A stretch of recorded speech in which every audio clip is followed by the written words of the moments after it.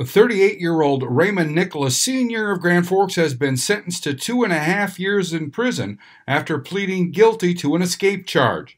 He pled guilty to leaving his ankle monitoring bracelet at a local bar. For background on this case, here's our story that ran on January 15th. 38-year-old Raymond Nicholas is now facing a new felony charge for an alleged incident in December while he was an inmate at the Grand Forks County Correctional Center.